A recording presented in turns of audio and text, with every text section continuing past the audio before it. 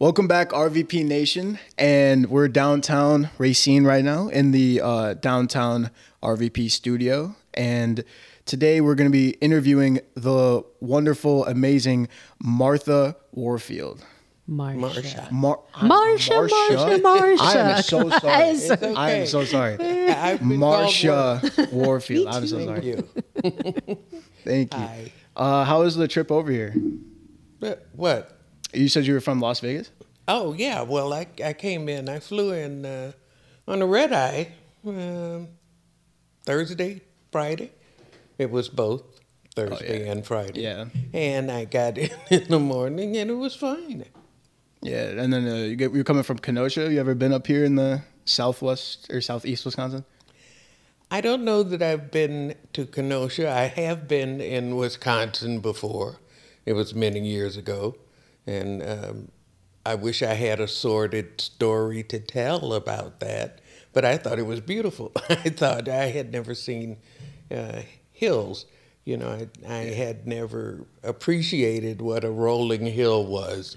You know, a hill was a hill. I'm from Chicago. We have skyscrapers. We don't have hills. So I thought it was pretty and green, and people were nice. Yeah, that's the Wisconsin way.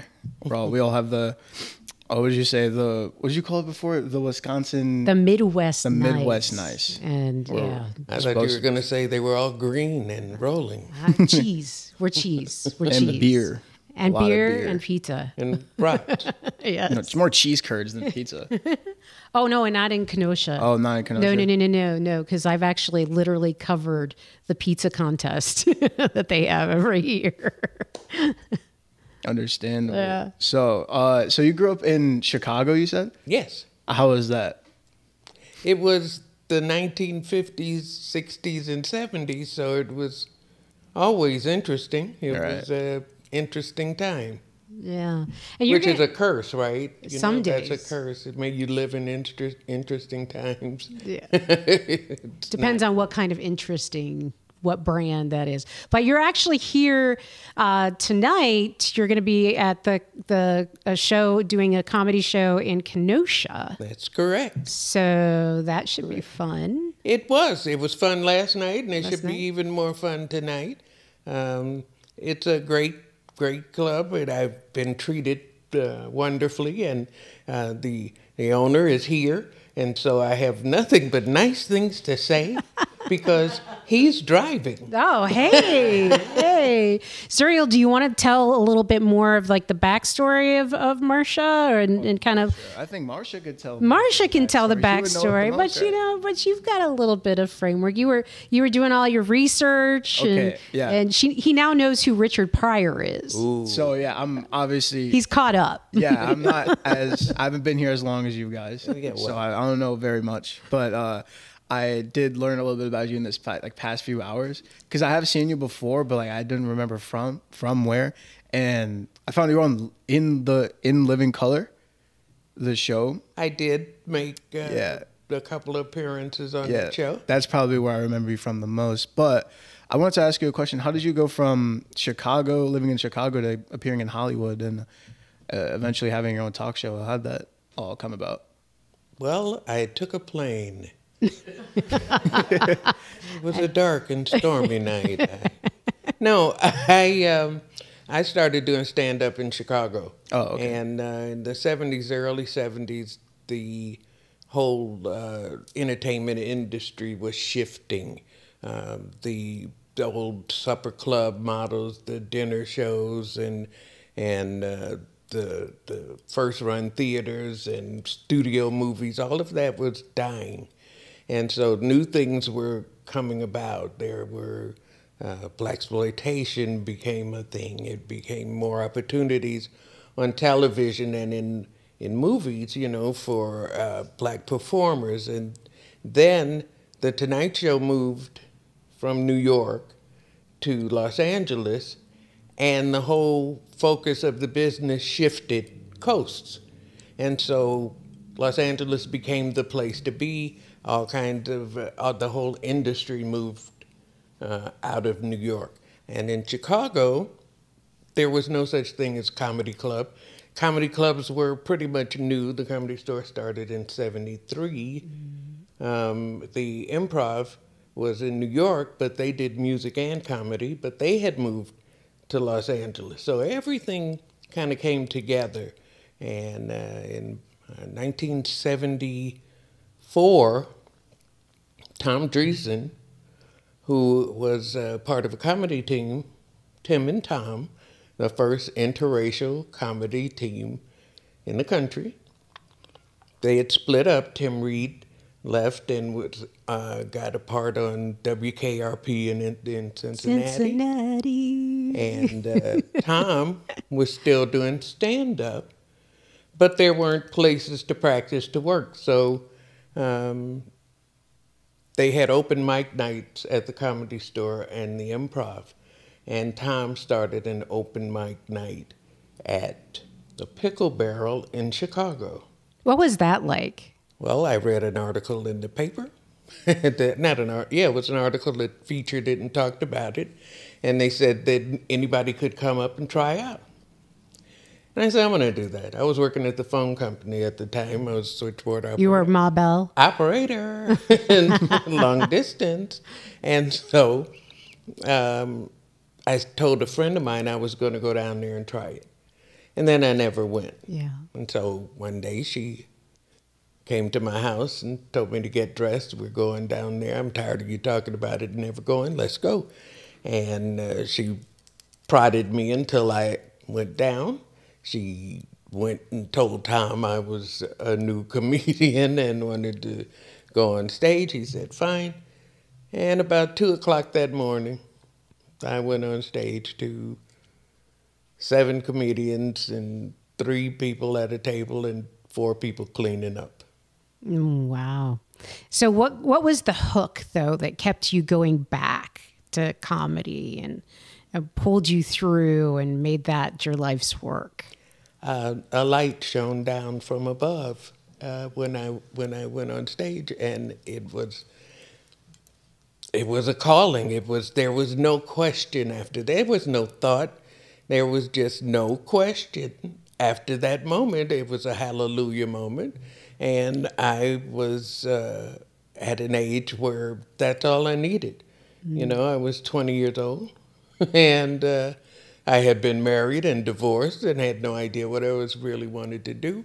And I was working at the phone company with my mother. My mother worked there, and living at home at that point. And when I went on stage and came off, and the response was positive, and it was just, you know, there's a voice speaking to me. So when you were in those early days of becoming a comedian, like, how did you decide what types of jokes you wanted to tell and what was funny to you, and how did you like set that up? Like when you were trying to figure out what you were going to be, and what did that process look like? I didn't do that. No, you turned on the switch. You said, okay, comedy's there. Yeah. Like I said, I didn't think about it. It just, I trusted my instincts. And I just said, if I write it, if I think it's funny, then that's my style. I don't want to say I want to be this kind of comic and then try to become that. I wanted to become the kind of comedian that I am. And so I figured, let's just let that happen, however it happens, and that will be my thing. Interesting. Okay, so what's your question? My question? Your question. I'm going to put you on the spot. Okay. Well, he's learning. Back on the topic of you starting comedy, what was your like routine? Because you said you didn't like. Did you plan it out before you went on stage, what you were gonna say, or did you just like improv it when you got there? Yes. You like it just came, whatever came to mind? No, I did both. Oh, you did both. Okay. And then I think you have to do both. Yeah. You have to be ready. You don't know what's going to happen in the room. You don't know much of anything when you start talking. You just start talking. So you need an opening line. something to introduce yourself, and I went on stage. I said, "Good evening, my name is Marsha Warfield, and I'm a virgin. So please be kind." That was my opening, and that was because Tom introduced all the new acts as virgins. And so I said, "I'm the virgin." And that stuck, and I just, again, wrote from there. I wrote what I thought was funny. Yeah. And there weren't any or very many women stand-up monologists just grab the mic and talk. And there were not very many black women doing stand-up. Right. There weren't a lot of women doing any kind of stand-up. Well, it was whether the 70s. Improv or yeah. in the early 70s. Yeah. And so I didn't really have anybody to model myself. I didn't have any expectations. I didn't.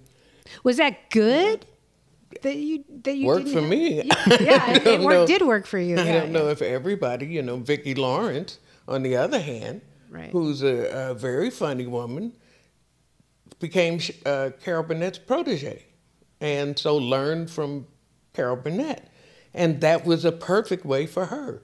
And so if you want to be in this business, I think you have to understand that there is no way to make it. There is your way to do it. No two people, even if they're brother and sister, even if they're in the same, they don't make it the same way. Everybody has their own path. And so if you start looking for, oh, you got to do this, then you got to do that, then you're going to miss the opportunities and the things that come to you that would have been really good lessons and good opportunities. Yeah, yeah. So so tell me how you met Richard Pryor and what that experience was like, and being with him, and was that, where were you at in your career at that time? I was a baby.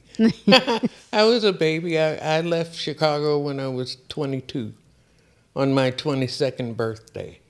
And I left Chicago, and my mouth is dry. But not long after that, because I went to the Comedy Store right away. When I got to Chicago, it was a birthday present from my mother, because I told her I was going to hitchhike to Los Angeles. I was going to Los Angeles. I didn't care what anybody said. And she said, well, if that's what you're going to do, I'll give you a trip, and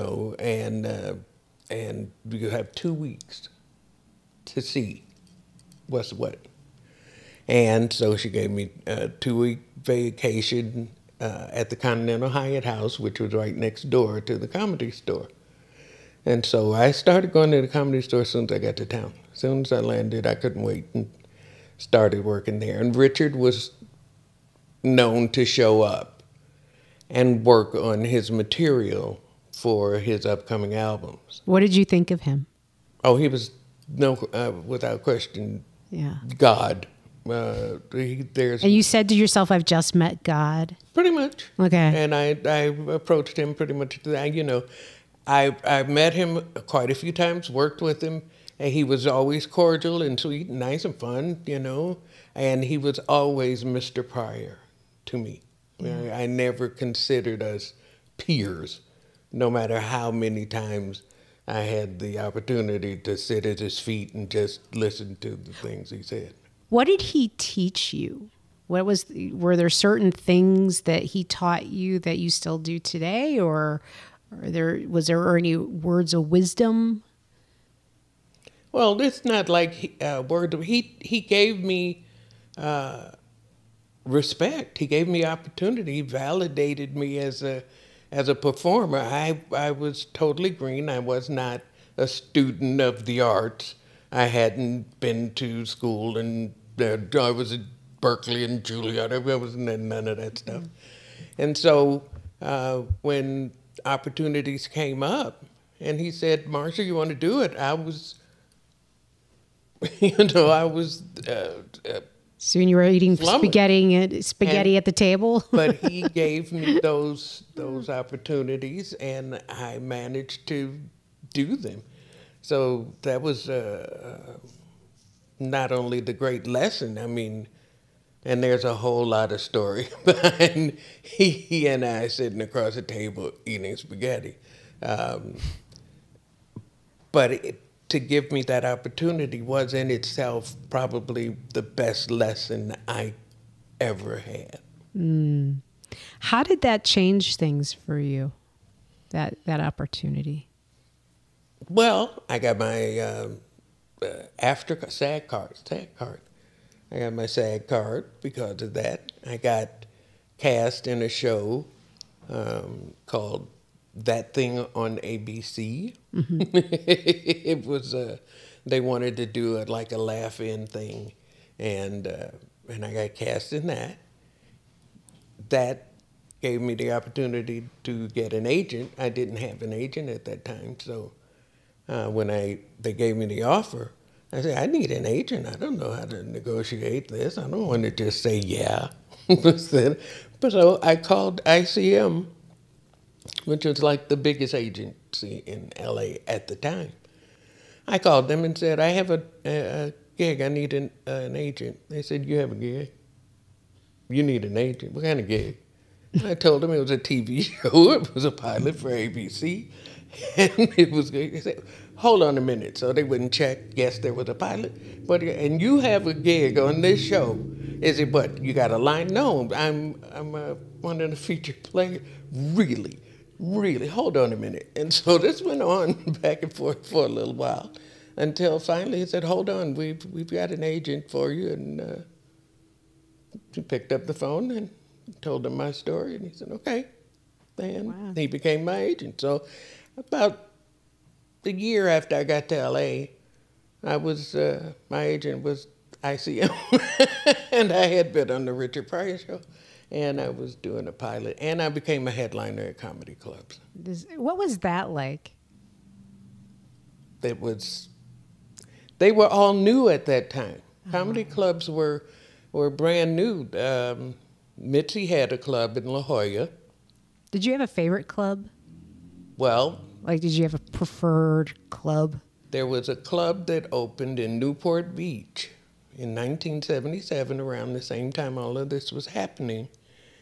And I think it was 76, 77. Anyway, they opened down there. And because of the things I just mentioned, I called them up and told them I was a headliner and I wanted to work the club and whatever. And they said, okay. And so I started working down at Newport Beach at the Laugh Stop in Newport Beach, and became a headliner and never looked back. Yeah. Did you have any questions? Yeah. So, just continue talking about further into your career, like after the. How did you keep getting into new shows and stuff, like after your first show, and then going on after, what was it? You said, like, starting all over the place. You said you went on the Richard Pryor Show, and then you got casted to a different show on ABC. How did you get to being able to do your own show? My own show? Yeah. Well, there's a lot of stuff to happen after that. Yeah. I went on tour with Teddy Pendergrass for about 6 months. And then I entered, in 1979, I entered the San Francisco comedy competition. Mm-hmm. And I won. And I think Robin Williams won 1 year. Or I don't think he did win. I'm not sure. I know he entered. Dana Carvey won twice. And it had only been around for about 5 or 6 years, but that was the year it blew up. Then they had a national competition in San Francisco, the same people. I won that. So by then I had to get another agent, and I did. And he showed up at that gig, and he said, "Kid, you need an agent?" I said, "Yeah." He said, "Okay, give me a call." I had another agent. Yeah. And I started doing clubs. The franchise clubs, and we're talking about those new clubs, were springing up all over the country. And I was on the Laugh Stop circuit, and then I was working at the Improv, and Bud Friedman became my manager, and I started doing the improv circuit, and I was doing evening at the Improv and things like that. So what was your hook? Like, what? Tell me, for people who may not know some of the things that you were talking about in comedy, how would you describe your comedy to somebody that would have gone to the show back then? Like, what would that have been like? I don't know. What were you talking about? Like, what was talking do you about? Remember? Do you remember like what some of the things were that you were talking about? Any characters or any lines that kind of stuck out? Well, I was deeply closeted, so I had a line about climbing Magic Johnson. I want to climb Magic Johnson, get to the top and sit there.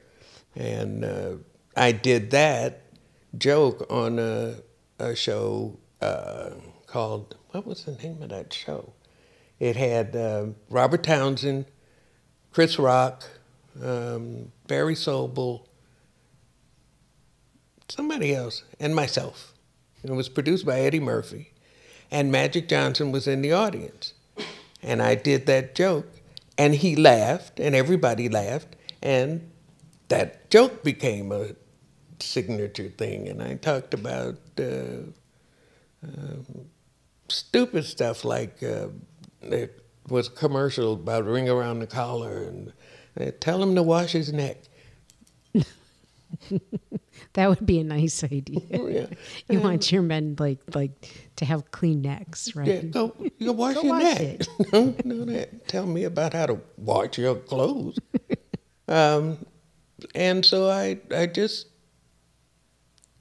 was always dirty, but not dirty for dirty's sake. It's just if things need to be said a certain way, I said it. Okay. And if you need to talk about, I used to talk about how I got my first period. And, I talked about personal things that I thought were funny. How did like people treat you, and how did and has it changed? Has comedy changed since then? I'm just wondering if like what would have worked then is working now, and how have you evolved as a comedian? The audience should never tell you what to say. So being afraid of what the audience is going to, how they're going to respond is going at it backwards. That's what's funny. How do you make them laugh? Not, they're not going to like it if I say this. Right. Then there won't be anything left to say. That kind of sounds like journalism. And it gives them too much power that they don't have. They didn't come to tell you how to be funny. They came for you to entertain them, and they're not adversaries. I see a lot of comedians approach the stage like, gotta go get them, gotta go. They want you to do well. Nobody pays money to go out and I hope this guy flops. I hope this chick is not funny at all. I just want to sit and stare at her all night. I mean, that's not the mindset. So I think we talk ourselves into a reality that ain't there. Right. They want to have fun. That's what they came out for. So go out with the mindset you're going to have fun with them. You can't mess up. You can't do it wrong because you're doing you. So go do you. Yeah, exactly. So when you were, okay, so tell me about Roz and how Roz came to be and how you got onto Night Court, and Night Court just kind of reconstituted and you just made an appearance on there. Mm-hmm. Tell me more about that character. Because a lot of people, young Zuriel doesn't know Night Court very well, so we'll have to kind of educate a little bit about sorry, Zuriel. About what Night Court was and how your character came to be. 2 women died. Yeah, that was sad. That's pretty much what happened. I mean, I don't mean to laugh at the circumstance, but that's the answer to the question. Night Court was part of the Thursday night lineup that will never ever be repeated. That was the only night I was allowed to watch TV. Thursday night. We only had 3 channels. Must-see TV was probably the last great programming coup ever. I mean, the Cosby Show was bringing in 50 share, just numbers that nobody is getting now. And that block of TV was historic. And Night Court anchored it before Hill Street Blues. Yep, it was great. It was 4 comics. So up my dad's alley. And Hill Street Blues. And the show had just hit its prime. I mean, it was the 3rd season. And people had discovered it, and it had its momentum. John Larroquette had been nominated for 3 Emmys and won 3 times. I know. That must have been a fabulous... I mean, it was just electric, and I'm following... I had done a pilot with Vicki Lawrence and Lauren Tweez, I think, called Anything for Love. Anyway, and there was a character played by Flo Hallop. And Flo Hallop ended up replacing Selma Diamond, who had been the first bailiff. And Flo took over, and then she died. All on hiatus, okay? And so then they called me and said, hey, you want to audition for Night Court? But can you tell young Zuriel about who Roz was and like how you kind of played Roz a little bit? I'm trying. I mean, what do you want to know? Yeah. I mean, I did what they wrote. I didn't write anything. But there is... The facial expressions were just so spot on. Like the whole room could be a complete in chaos, and you would just be like, I'm not responding to this. No, I wasn't a part of that group. I didn't come in as a part of that group, and I didn't feel like Roz was a part of the... I thought she was an employee, somebody who showed up, did her job, and went home. And so all this shenanigans and stuff you guys are into doesn't affect me. And so that's how I played it. Well, I grew up watching it, and it was great because that was the night that I got to stay up late. Well, I thought that Roz's job was to walk in and see the cast in some kind of chaos in one of their movable knots where they would all move together as a group into someone, and she would look and say, that's stupid. Yeah. And then walk out of the room, and then at the end of the show, when they, resolve it after all the chaos, Roz comes back and says, I told you it was stupid. And that would be the end of the show. That was my job. So when you look back at that, tell me what that meant to you. Was that one of your more coveted roles that you've played? Was that kind of like it was okay? And how was it coming back too?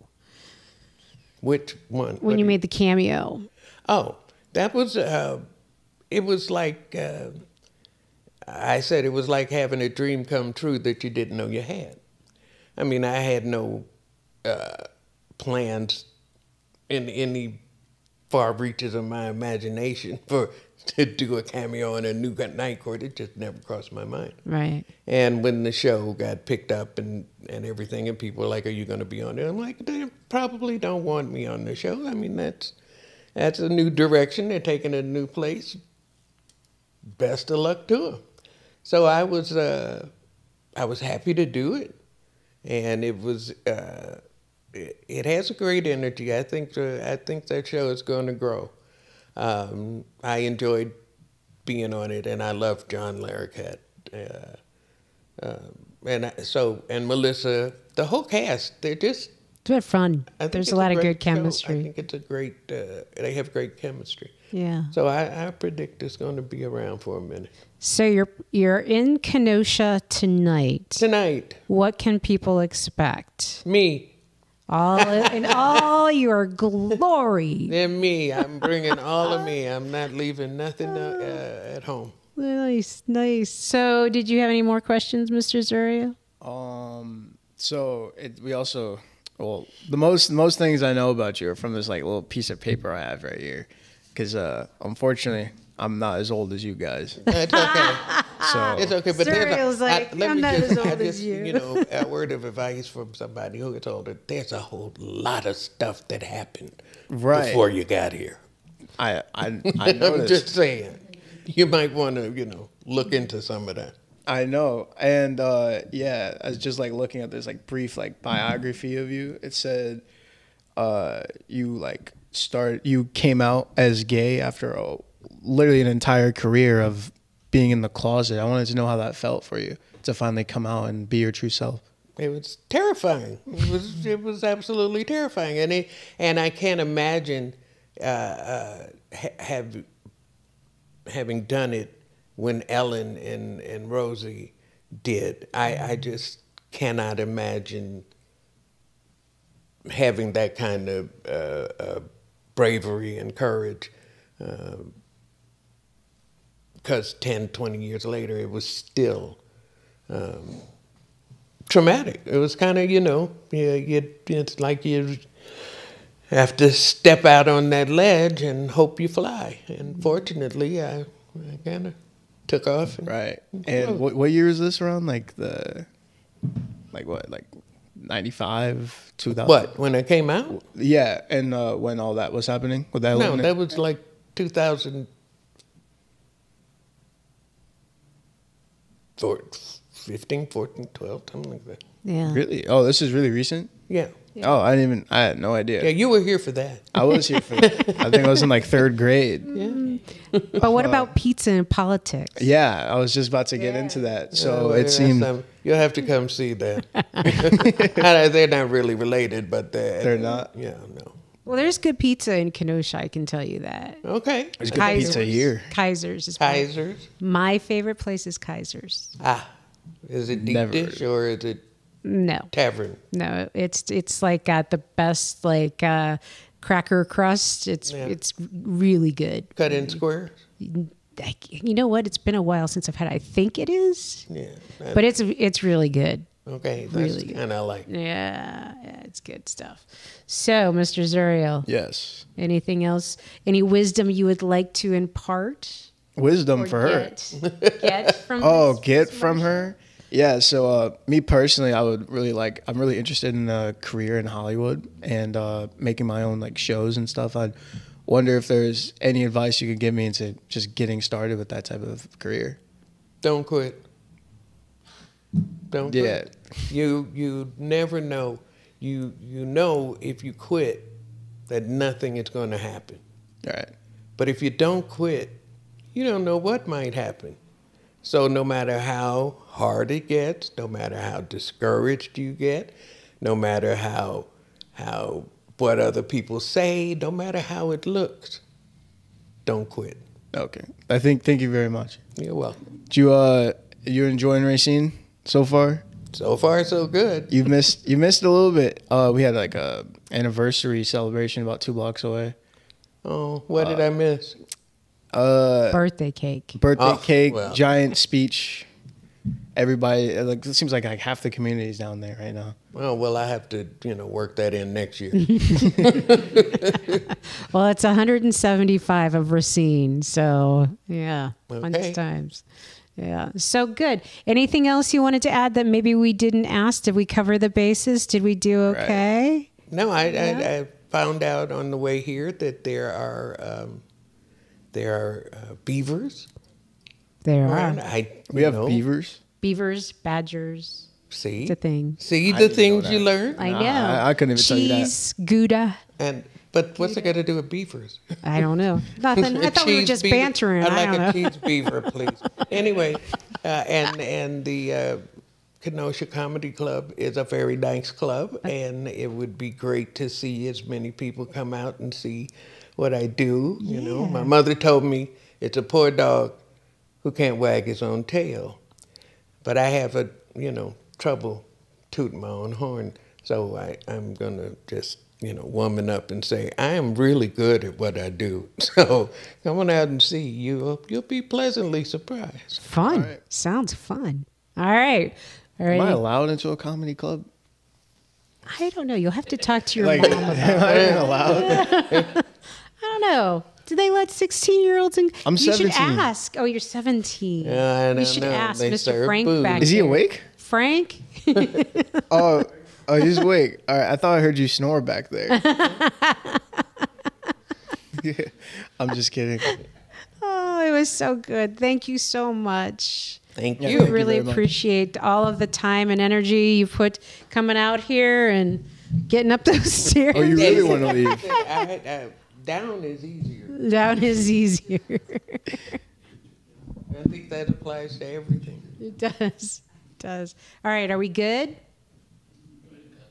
Good. Did I mention the Kenosha Comedy Club?